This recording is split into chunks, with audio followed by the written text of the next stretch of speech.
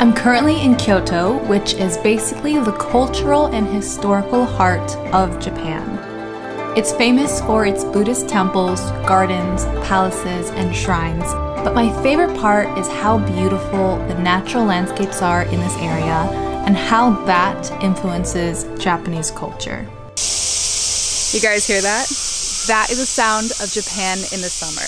It's the sound of thousands and thousands of cicadas in the trees. And for anyone who is familiar with Japan in the summer, it's a very nostalgic sound. We're starting our first day out and about in Kyoto with a visit to a local book festival. My mom was born and raised in this area, so it's really nice to be able to visit her favorite spots with her. Unfortunately, I don't know enough Japanese to be able to truly appreciate this book fair. So instead, I wandered off on my own to explore this beautiful park.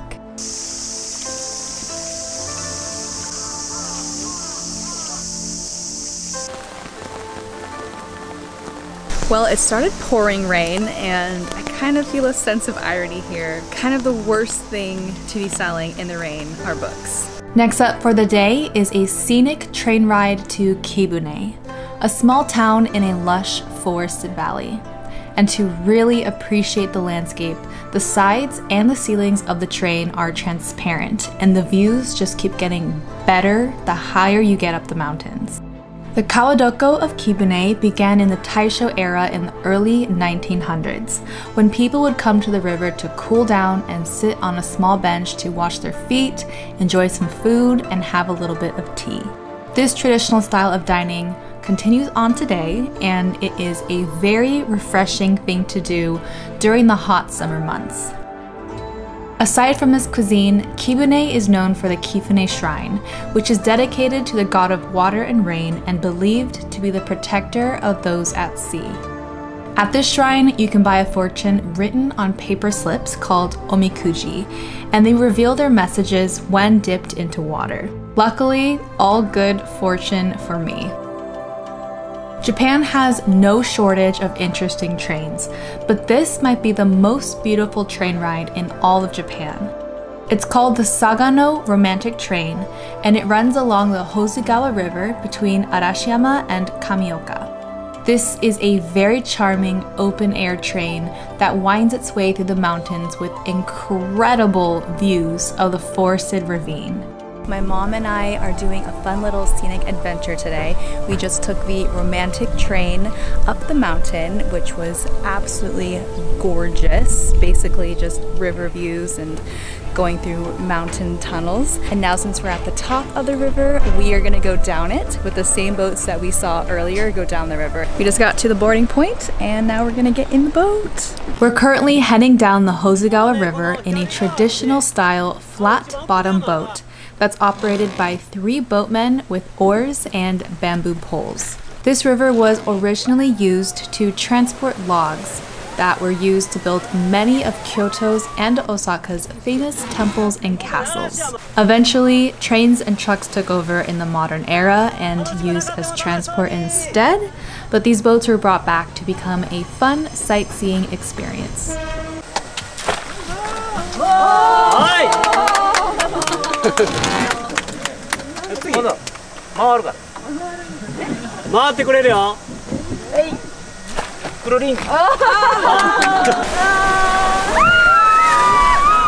There's a boat coming that sells cold cucumbers and beer, and I'm definitely gonna get some.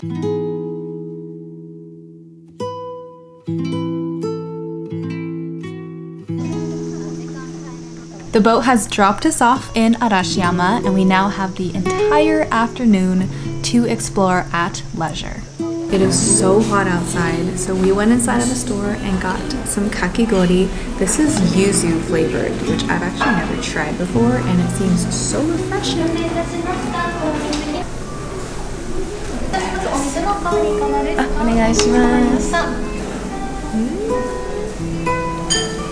The Arashiyama Bamboo Grove is arguably one of the most photographed sites of the city, but for good reason. When you're walking down these pathways, you feel this sense of otherworldliness, and it just feels magical.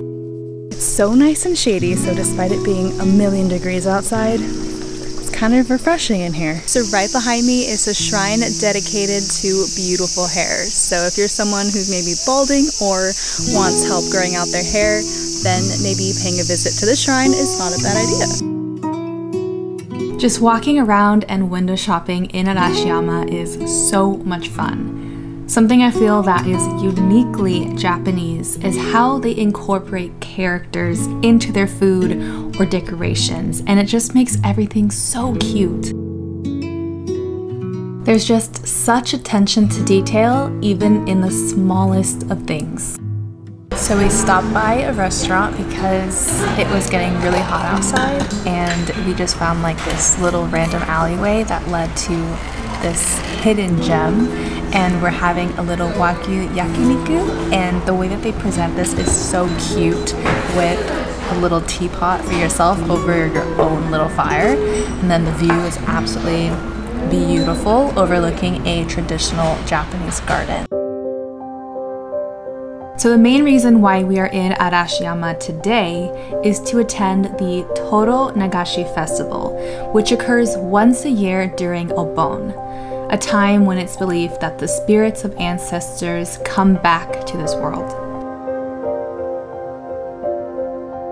This event is held as a memorial service, and every year the lanterns carry prayers and are floated on the Katsura River.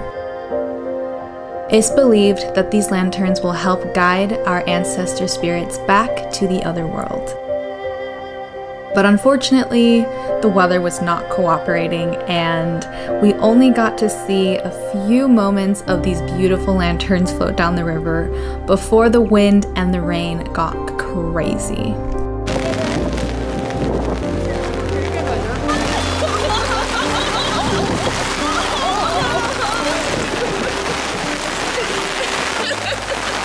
Good morning, guys. It's the next day, and my mom and I are supposed to be going to Nara today on a little day trip, but the weather is not really cooperating. It is pouring rain, and so we have these big umbrellas to bring with us. It could be a very bad idea to be outside today, but we're just gonna go try and see what happens and hope that the rain stops. If not, it's gonna be a very rainy adventure, but let's see what happens. We're continuing on with the theme of novelty trains in Japan with this Aoniyoshi sightseeing train bound for Nara on the Kintetsu line. This train is gorgeous, painted a deep purple with ornate floral designs, and once you enter the train, you walk along a carpeted lounge area with plush green chairs with a personal table, and each of these chairs are angled towards the window so that you can really enjoy the view. There's even a little library sitting area, comfortable bathrooms, and perhaps the coolest part of the train, an in-train cafe that sells Nara-themed food items. This train is the coolest train that I've ever been on. It's very nature woodsy themed, which makes sense since we're going to a place that's famous for its deer. Nara-koen contains many important cultural sites, but perhaps what intrigues visitors like myself the most are the large population of semi-wild deer that roam around the park. You can buy a pack of crackers called shika osenbei to feed them, and some of them will bow politely to you, but they are infamous for being a bit aggressive. But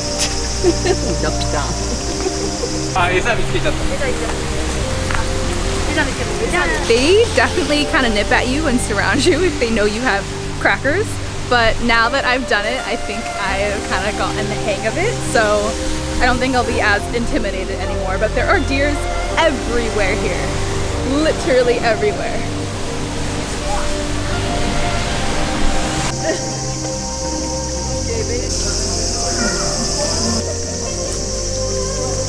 So aside from the deer sprinkled around the city, Nara has a huge historical significance as well because it was the first ever planned city in Japan way before Kyoto became the capital and then Tokyo after that.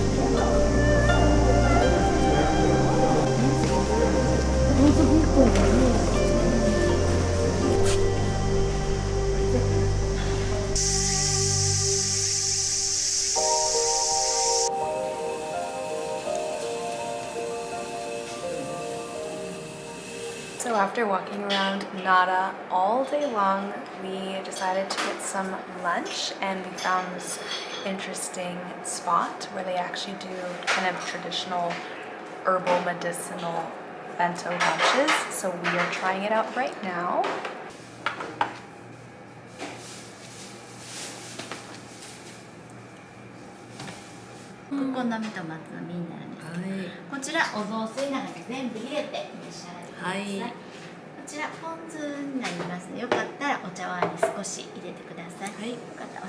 So I am now back at the airport hotel that my mom and I began our trip at. She's actually staying on in Japan, but I will be going home, which is why we separated. But it was such a fun trip getting to spend time with my mom and my family over here in Japan and some of my friends, and just feeling really grateful to have this experience and to be able to reconnect with people that I love. Like always, thank you so much for watching, and I will see you guys in the next video. Bye!